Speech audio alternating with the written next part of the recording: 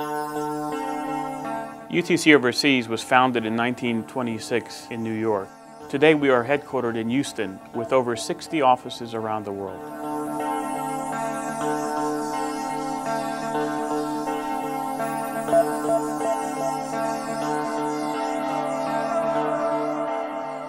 The customer in Azerbaijan approached UTC for the delivery of 6 vessel hulls and recommended to the manufacturer in the Mediterranean that UTC should be consulted.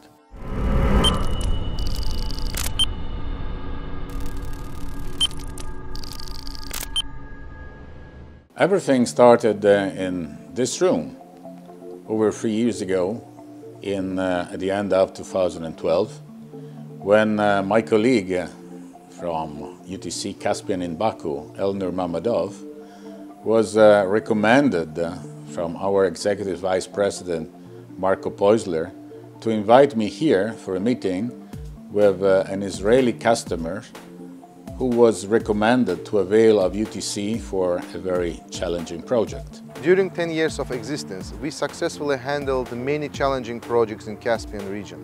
This was the reason one of our customers recommended UTC Caspian office to its vendor to check the feasibility for delivery super oversized units to Baku.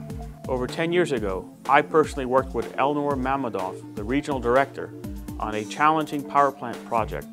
I personally know this route and how challenging it is. Before appointing meeting with us, client requested to advise current feasible condition of this road. I personally know these roads and obstacles very well, even every stone laying on the roadside.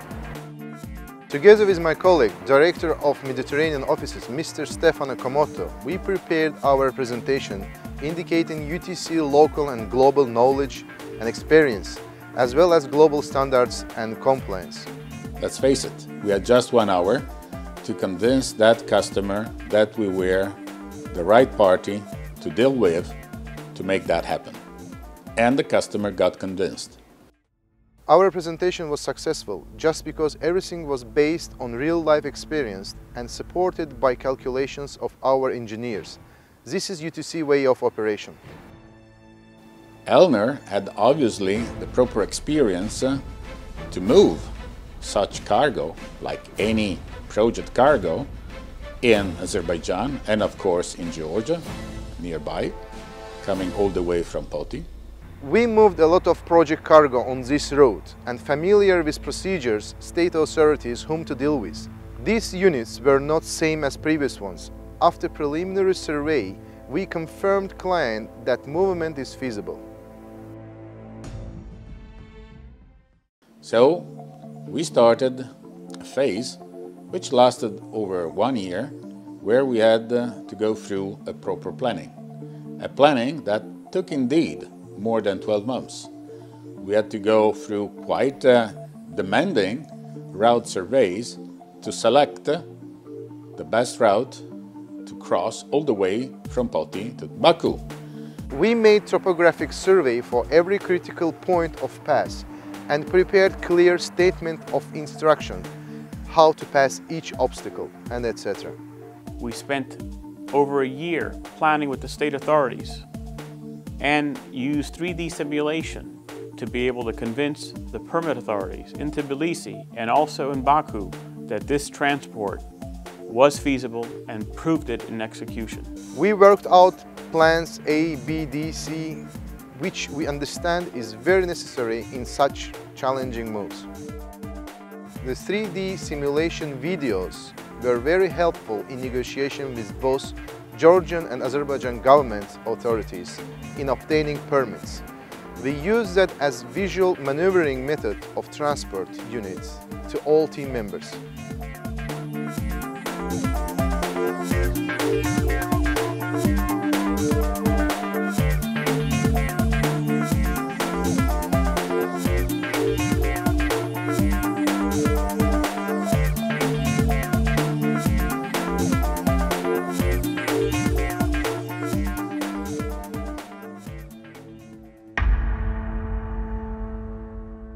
We coordinated with Poti Port Administration to redesign port gates, to take off the fence and clear dedicated pier in order to be able to maneuver with 55 meters, which is 102 feet long transport unit.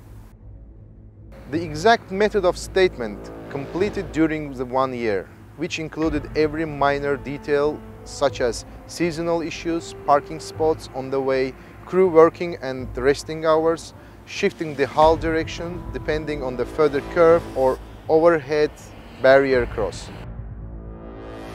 This was a great teamwork. All involved parties, colleagues from Georgia, transport engineers, port administration, escort police crew, representative of shipper and consignee were updated before each move on regular basis. We also had a fixed time frame to pass each railway lines on our way, as some of them needed to disassemble side and overhead obstacles. Of course, this followed with rescheduling of trains scheduled for safety reasons. This is the biggest transport ever made on these 900 kilometers from the Poti to the final destination in Baku. We knew this will be the biggest unit which will be moved on this road. We started our detailed route survey, including possible civil works, negotiation with state officials, and working on permits. Those roads with cargo wider than 2 lanes on roads that most of the times they have just a little bit more than 1. All such things we are coordinated by Elner.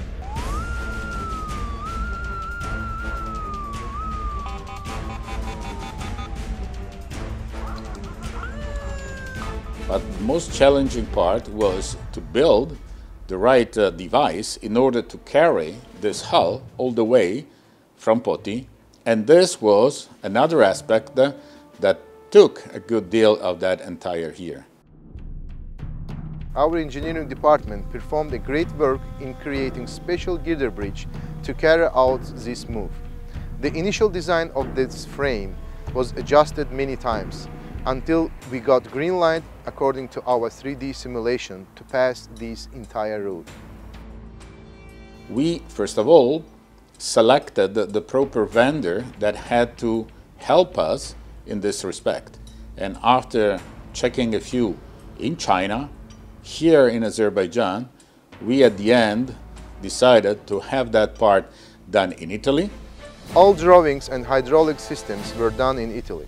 Steel frame itself was built in other Mediterranean country in order to save on shipping costs, as we have to make all necessary test lifting with real hull before the project execution. In Georgia, we were allowed to move nighttime only, and we had a strict schedule from 1 to 7 a.m., which was controlled by escort police depending on traffic flow. Our transport unit closed completely width of road in certain areas, and we had to pull over for every 20-30 minutes to release the traffic from opposite and rear side. This was challenging during summertime, which is high season in Georgia for tourists traveling to Black Sea.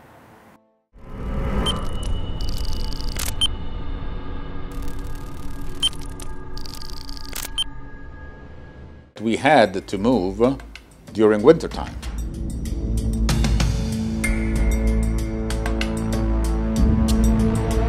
While crossing Georgia, we faced very heavy snowfalls, and we had to stop because it was really impossible to continue for a few days.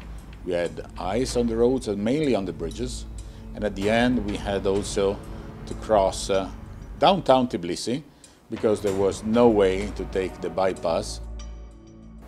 It wasn't planned to cross Tbilisi downtown. However, we didn't exclude that in our report.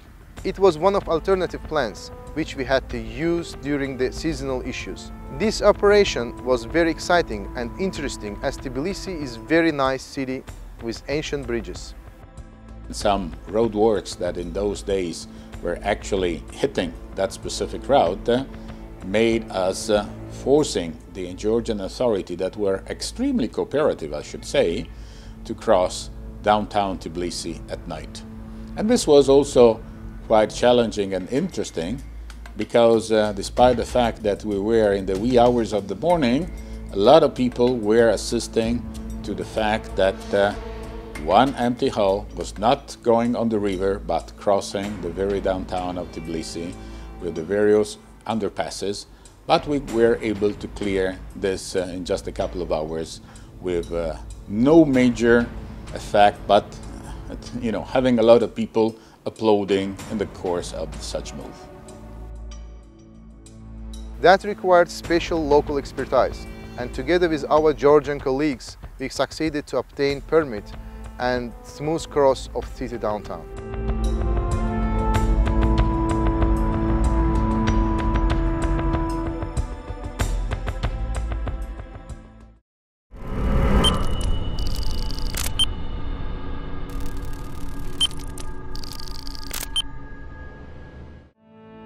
Every day during the execution, we held a safety meeting in the morning and in the afternoon to emphasize the HSE requirements of UTC. And of course, we had to report on a regular basis to our customers in Israel. We made a great contribution in transport corridor between Black Sea and Caspian Sea. We also achieved history, having the authorities modify the gates between the Republic of Georgia and the Republic of Azerbaijan. UTC Overseas was the initiator to widen the border gates between two countries in order to clear that obstacle for this particular shipment.